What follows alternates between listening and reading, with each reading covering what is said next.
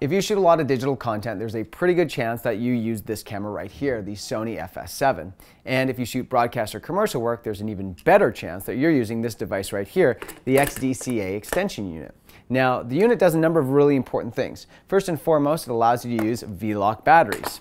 It also has Gen-Lock and timecode in and out for syncing multicam or audio to camera. It's a much more efficient system for doing that. One final really important feature of the extension device is its ability to export a 4K 12-bit RAW signal out, as well as it records HD ProRes to the internal XQCD cards.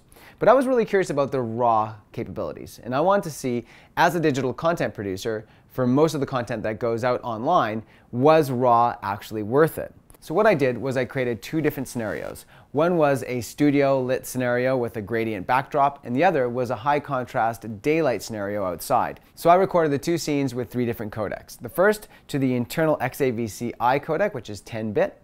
Then I took the raw signal out to an Atomos recorder, which downgraded the 12-bit signal to a 10-bit ProRes HQ.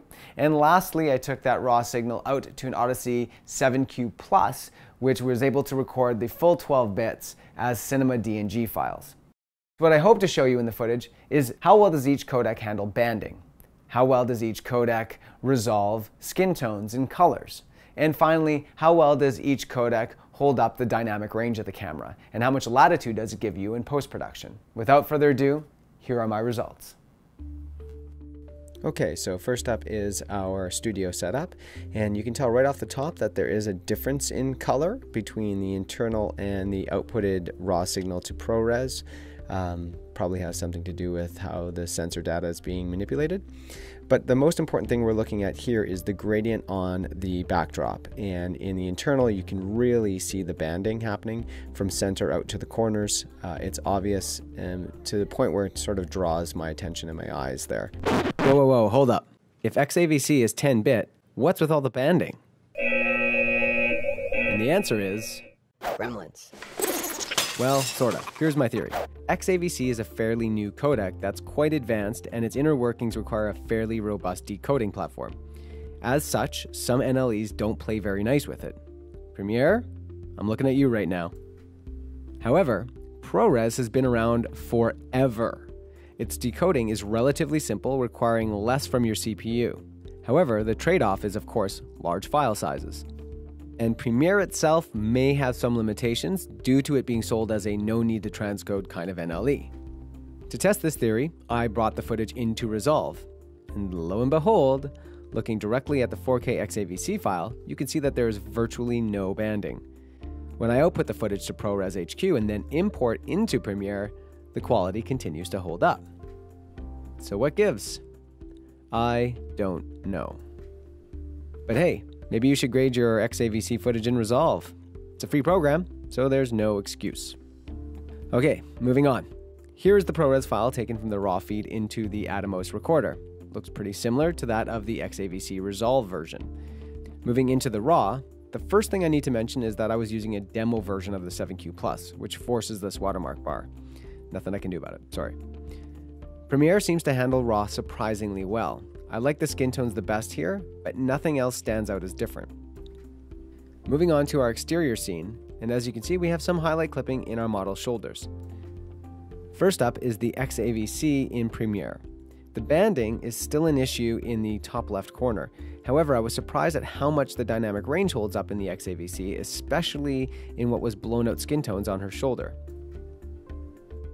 However, there is some crazy green color cast happening in the shadows, and I was unsuccessful in pulling that out in post. It's possible that it was from a light bouncing off the nearby tree. Things improve as predicted when first pumped through Resolve. Moving on to ProRes, things are looking better, but interesting that I couldn't reel in the highlights on the shoulders as much as I could with the XAVC. I'm not a colorist, so it's totally possible that I don't know what I'm doing.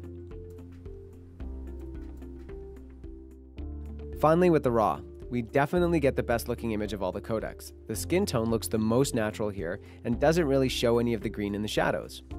That said, I still struggle to reel in the highlights. Moving into post, let's look at the data usage. XAVC comes in at 90 gigabytes for an hour of footage. Considering the quality of XAVC, that's pretty darn impressive. ProRes is 3 times as much, which is not really a big deal if you're deleting your footage after you upload. But for archiving, this could quickly add up in both space and cost. And finally, on to RAW. This is why RAW is generally the domain of larger budget projects. The more complicated post workflow and cost to carry this much data often make it a poor choice for digital content.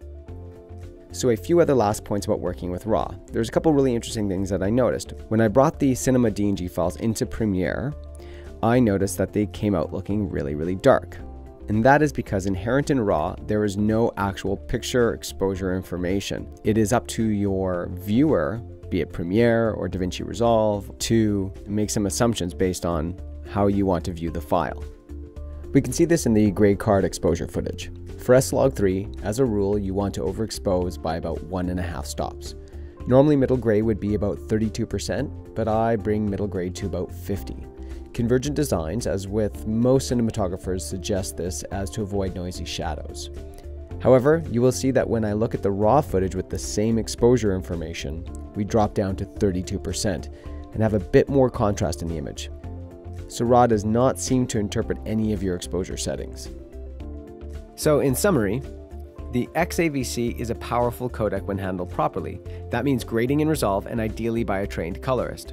Recording in ProRes externally does have its advantage because it allows you to streamline your process by avoiding a Resolve or similar round trip. RAW was the obvious win for skin tones, but I would only suggest this if you have the space, time, and money to carry the extra file size. At the end of the day, you should always do your own tests, as there are way too many variables to prove anything conclusively. My tests were purely anecdotal, and they were not supervised or scrutinized by anyone, so yeah, take them with a grain of salt. I encourage you to do your own tests, and if you don't already use the XDCA unit, you can rent it at Vistek, along with a variety of external recorders to do your own test. And that's about it, so thanks for watching, and happy shooting.